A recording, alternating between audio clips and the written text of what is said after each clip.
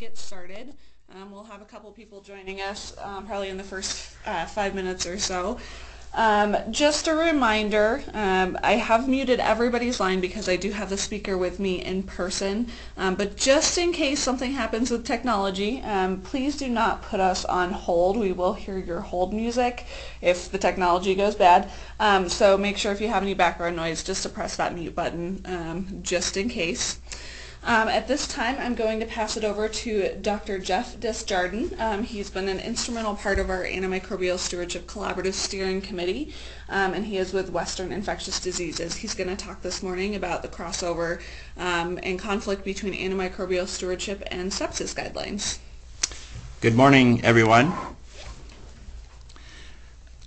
This topic came about with regard to a lot of questions, especially from some of our critical access hospitals, on how do you balance stewardship with providing antibiotics in sepsis. So this is your critically ill patient where you don't want to miss anything, but at the same time try to have some guidelines, if you will, on which antibiotics to use so we're not overutilizing antibiotics. And so the general issue is, how do you balance that with regard to risk versus reward?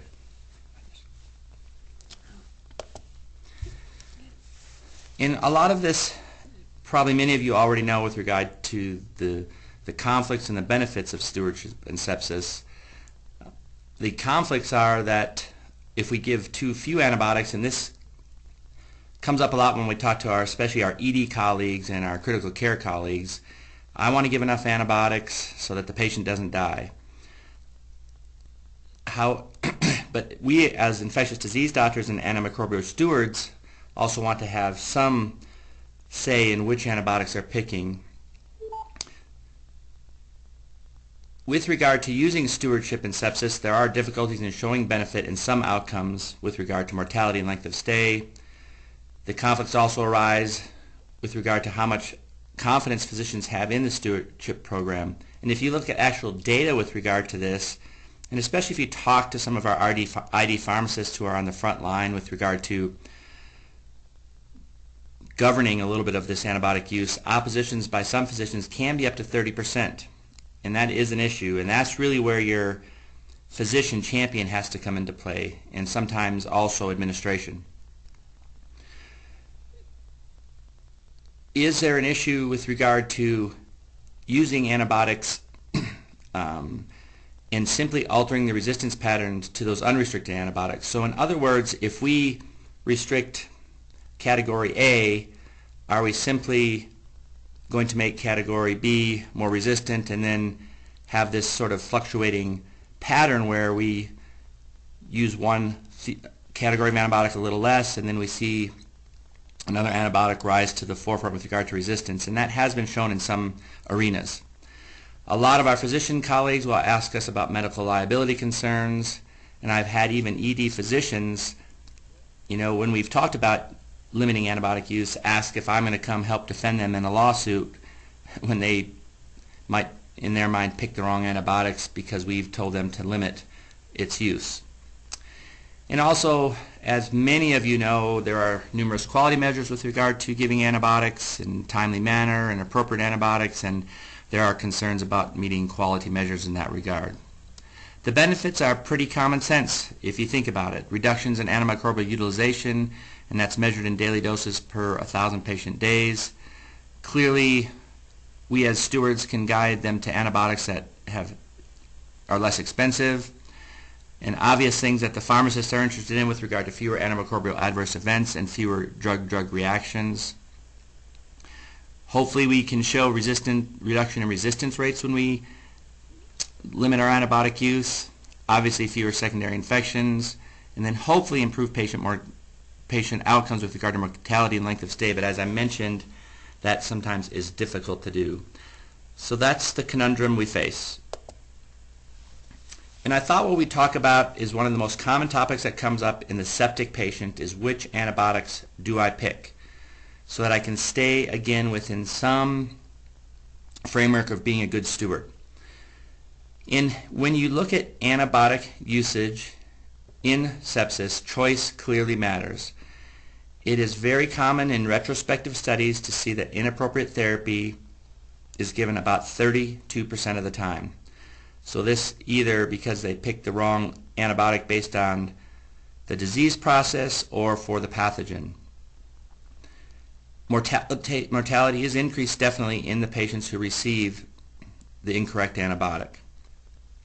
When you look at antibiotics specifically for sepsis as opposed to a specific end organ process, so we are giving empiric antibiotics and we don't know where the patient's infection is, there are no specific guidelines. So again, talking to ED colleagues and critical care colleagues who are mostly seeing these patients in the front line, it is recommended that you give broad spectrum activity. And by that I mean you're covering both gram-positive and gram-negative organisms. And in a little bit we'll come up and talk about that gram-positive coverage should include coverage for MRSA. And again, that seems contradictory to being a good steward, but again, we are trying to keep the patient alive as rule number one. There may be indications when you even give more than one drug. If you work in an institution or you have a specific patient or you have a lot of drug resistance amongst your gram-negative pathogens. And when you look at combination therapy, we've gone away really from talking about synergy with regard to gram-negative pathogens. It's not so much that you're providing synergy, you're picking two drugs so that the hope is that at least one of those drugs is effective, and again, that the patient doesn't have an adverse outcome.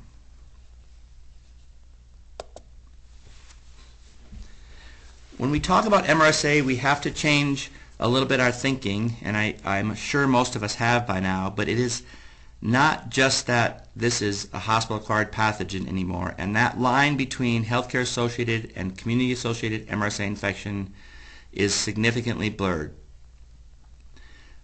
It is clear now that patients can develop MRSA colonization in one arena and develop manifestations of that infection in another, and I will tell you that in the EDs now, if you look at data, the most common presentation of the ED with regard to a skin and soft tissue infection, that most common pathogen is MRSA, especially when you look at purulent cellulitis or abscesses.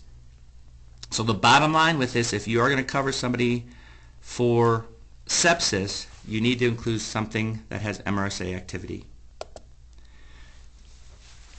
Most of those drugs are pretty well known. Vancomycin is still your first choice. There are rare instances where vancomycin isn't effective for MRSA, but in our community you can use it with confidence. It also is inexpensive and it has a pretty narrow spectrum of activity, which is important. Daptomycin is another agent that can be used, but remember that this can only be used for non-pulmonary infections. Zyvox or linezolid is appropriate in other instances, especially when you're treating community-acquired MRSA pneumonia. Again, remember this is not a bactericidal agent, so we prefer the first two. Lastly, ceftaroline is another agent if you're forced into a corner with either allergies or drug interactions. And ceftaroline has the advantage of having some gram-negative coverage for certain disease processes that may be indicated. But again, if you're trying to be a good steward, you may want to limit your coverage to just specific agents that have MRSA activity, because again, we're talking about sepsis, and so probably your other agents, you're going to add other agents anyway. With regard to gram-negative coverage, you have to have a little bit of an idea in mind if you need to cover for Pseudomonas or not, and there are some nuances there. If we talk about covering for gram-negative infections and you don't think Pseudomonas is a likely pathogen, and we'll get to what those risk factors are in a minute, you're really looking at either ceftriaxone or cefepime or a beta-lactamase inhibitor such as Zosyn. Those would be my two favorite choices in this instance when you are covering empirically for sepsis and you need a gram-negative drug. Carbapenems would be appropriate, and these would maybe be either imipenem or meropenem, or if Pseudomonas is unlikely, you could use ertapenem. But again, a little later on, I'm going to talk about carbapenem sparing and the importance of that. And so that is one thing we are really pushing in the hospitals we cover. in the Centura system and at the Sisters of Charity hospitals because we want to limit our carbapenem use if at all possible, and that has to do with reducing your likelihood of developing CRE in your hospital. Other choices would include a monolactam such as aztreonam or fluoroquinolone.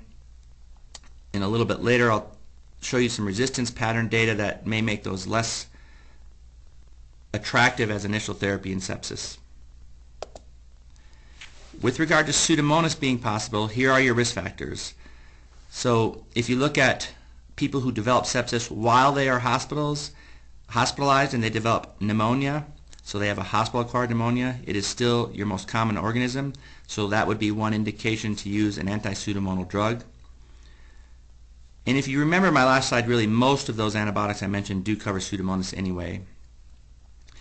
In the community-acquired setting where people come in with septic shock and they have no known source and you want to cover for Pseudomonas, those risk factors would be people who are immunocompromised, people who have HIV, solid organ transplant, cancer chemotherapy, and our whole cadre of patients who are receiving immunomodulatory agents for rheumatoid arthritis and the like. If they've had heavy recent prior antibiotic use, usually defined as IV antibiotics within 90 days, consider them also maybe an increased risk for Pseudomonas, cirrhotics, and then clearly a greater risk are people with structural lung abnormalities. A lot of hospitals won't see cystic fibrosis patients, but you may see people who have bronchiectasis or who have repeated exacerbations of COPD. These are your risk factors for Pseudomonas. So when you pick an agent that covers gram-negative organisms, you want to consider these risk factors. Again, the only difference really from the slide I showed initially is that you cannot use ceftriaxone, so ceftazidime or cefepime would be indicated. Your Zosyn type agents would cover them. Your carbapenems, as long as it's not ertapenem, would cover Pseudomonas. Fluoroquinolones, generally, if you look at the in vitro data, ciprofloxacin has a little bit better activity versus levofloxacin. Your aminoglycosides could be used. And again, if you're covering Pseudomonas, tobramycin is generally preferred. It has a little better coverage than gentamicin in vitro. Amikacin also could be used, but we try to reserve amikacin because sometimes it is our last bastion of activity against some of our multi-drug resistant pathogens. And then finally, aztreonam could be used as well. Again, based on most of the metro Denver area, aztreonam does not, it has about up to 80% activity against Pseudomonas, but it's not the best. Sorry, I skipped ahead there. When you cover Pseudomonas and patients are critically ill, I'm talking about the patient with septic shock, intubated on a couple pressors. Generally speaking, you probably should pick 2 antibiotics from 2 different classes. So you have to know a little bit about your resistance pattern to Pseudomonas for one thing. And at Lutheran Medical Center, for instance, and this is similar at most of the hospitals we cover, which are St. Anthony's, St. Anthony's North, and some of the northern hospitals, you can see that really cefepime and piptazo, those 2 drugs have over 90% activity against Pseudomonas. So you're pretty comfortable for most patients that you're going to cover them. Tobramycin is the best. And if I have a patient who I'm called on from the ED who is critically ill and we think Pseudomonas is a possible pathogen, and if I'm worried about drug resistance at all, I would probably pick cefepime and Tobra or Zosyn and Tobra. And I know a lot of people get worried about giving an aminoglycoside because of these patients are often in renal failure. But just giving them 1 dose in general will not exacerbate their renal dysfunction, and it will provide coverage until such time where you have hopefully some microbiologic data to fine-tune your antibiotics. So that's my favorite combination. You can see that there's a misconception, I think, in many of the hospitals I work at where people want to give meropenem or imipenem because that's, quote, the best drug against Pseudomonas, unquote. At Lutheran, and this is mirrored by many other hospitals in the Front Range, it is not as good with regard to its antibiogram, and at least in our hospitals, when you compare it to cefepime and piptazo, and that's probably because of overutilization. So really, for the most part, you should be comfortable with piptazo or cefepime. Meropenem is not as good at least in many of the antibiograms at the hospitals we work out of. You can see similarly levaquin falls off down to less than 80% and aztreonam is down as low as 72%. So if I were going to give empiric treatment with levofloxacin or aztreonam as my backbone of therapy, I definitely would have another agent against Pseudomonas if they were critically ill. And again, it's not so much for synergy, is that you are making sure you don't pick the wrong antibiotic and the patient is not covered appropriately for possible drug-resistant Pseudomonas. We talked a little bit about carbapenem sparing, and the big reason there is we're trying to limit exposure to carbapenem so we don't have too much CRE. Now, fortunately, at least in the hospitals I work at, we don't see a lot of CRE, but places on the East Coast and on the coast in general see this as a significant problem in their hospitals. Having said that, I will agree that it's not just carbapenems that put you at risk for developing carbapenemase-producing organisms. Even if you look at cephalosporin use prior to developing CRE, that is a risk factor as well.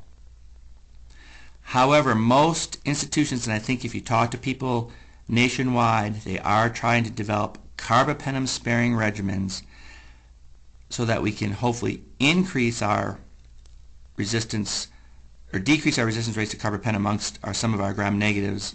And we have seen at Lutheran, anecdotally, I will tell you, a steady rise in our activity that meropenem has against Pseudomonas since we've been limiting carbapenem use. And that even goes for the community. When people come from the community, it's very common for surgeons to want to give ertapenem for intra-abdominal infections because it's easy, it's 1 gram a day. But if the patient's hospitalized, we've really pushed our surgeons to using combinations such as Rocephin and Flagyl, which has excellent activity against most of the community-acquired pathogens in our hospital, or something like Zosyn. So that's one thing where you can really impact, I think, antimicrobial prescribing practices is using the concept of carbapenem sparing. This topic has come up a lot in some of my other colleagues who've gone from CHA across the state with regard to how do we use procalcitonin and should we use procalcitonin. Obviously, you have to be able to use procalcitonin on site in a timely manner if you're going to use it at all. And just as a brief review, procalcitonin is a peptide precursor of calcitonin.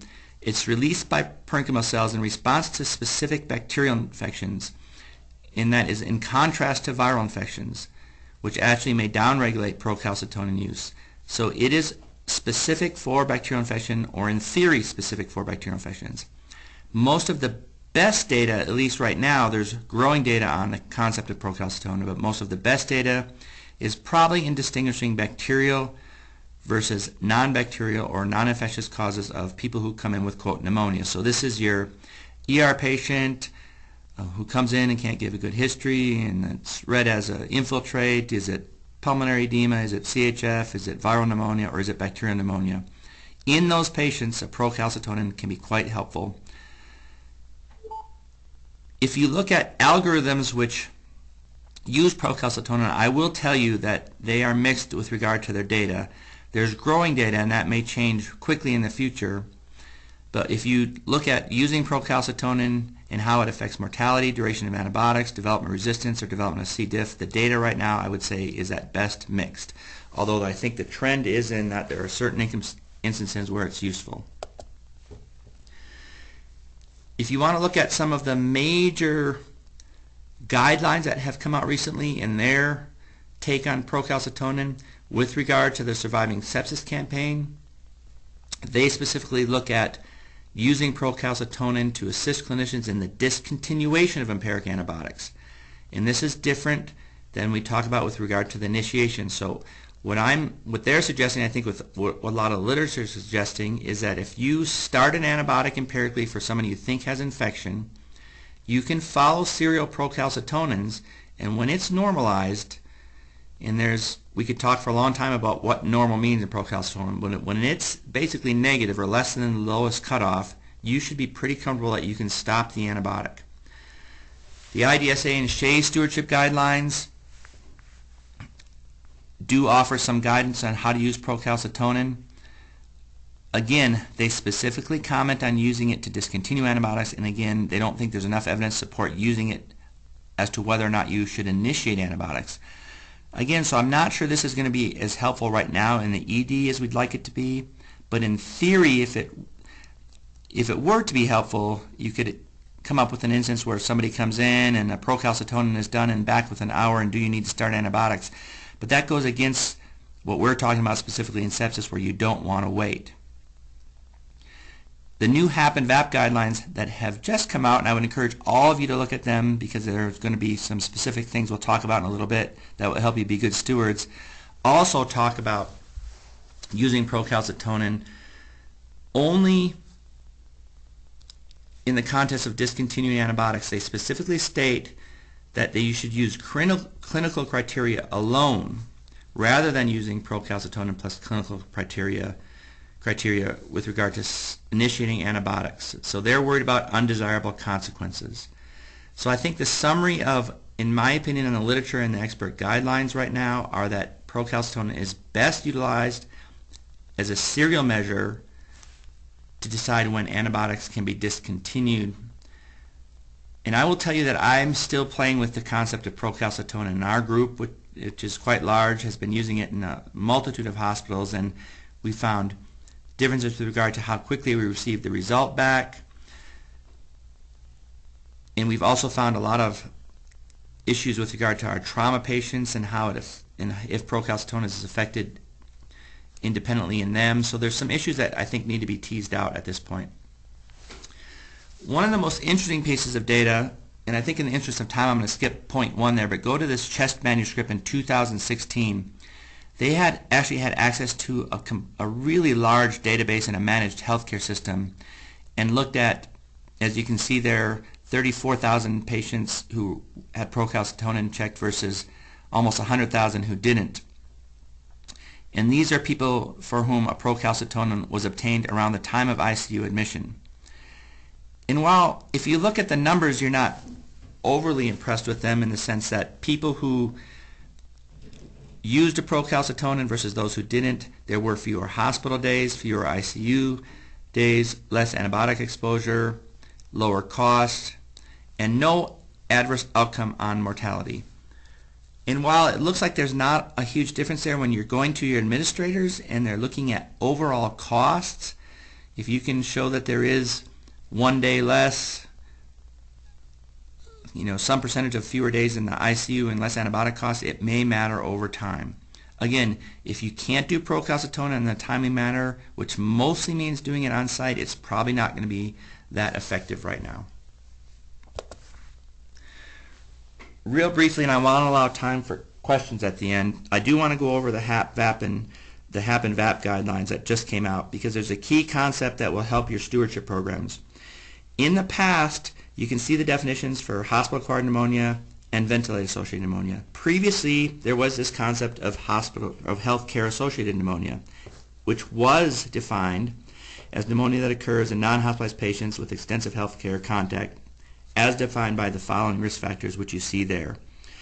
Mostly those are intravenous antibiotic therapy, but it did put the caveat in there of people who resided in a nursing home or other long-term care facility or had hospitalization within 90 days. The key now is that healthcare-associated pneumonia has been removed from the HAP and VAP guidelines. This is a major issue, and I will tell you the ID pharmacists I work at are just thrilled with this because this takes out a significant portion of patients that are coming in from nursing homes or may have been hospitalized 3 months ago but never received antibiotics. You don't have to cover them for healthcare-associated pneumonia. You can cover them as you would a community-acquired pneumonia patient. This decreases Pseudomonas coverage and MRSA coverage, so I would really quickly get these guidelines out and review them and remove anything in your hospital that has HCAP even as an entity. Having said that, I will tell you there's a little caveat in the HAP and VAP guidelines that if you read it closely, They will tell you that when they come up with the new CAP guidelines, they may include something about HCAP, but for now this clearly has been removed from the previous HAP and VAP guidelines. I'm not going to go over this, it's a busy slide, but I would use these guidelines that have been published now for hospital-acquired pneumonia and ventilator-associated pneumonia, and they'll give you very nice tables that you can use to show to your physician colleagues and allied healthcare colleagues about which antibiotics to use in hospital-acquired and ventilator-associated pneumonia. The only caveat I would tell you is make sure you know your own antimicrobial resistance pattern and think about the concept of carbapenem sparing. And while that can be listed as a choice, again, you should have some discussion or asterisk or something that talks about perhaps limiting its use. So that gives us about 5 minutes for questions. All right, so I have unmuted the lines, so if anybody has any questions, feel free to speak up, and we will be sending out those guidelines. I'll send them out in the biweekly bug this week with the PowerPoint slides. So any questions for Dr. Jeff DesJardin? That'd be cool. Yeah. We are getting some background noise, so please make sure you mute your phone if you don't have a question for Jeff. And if you guys want to type anything into the chat box, we can do that too if you have any questions you'd like to type. I don't see anything right now.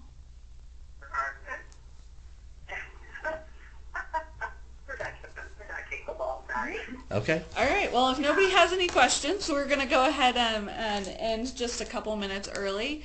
If you do have any questions that come up later, feel free to email us. Yeah, and we will make sure to answer those via email. So thank you guys so much for joining us today, and have a great day.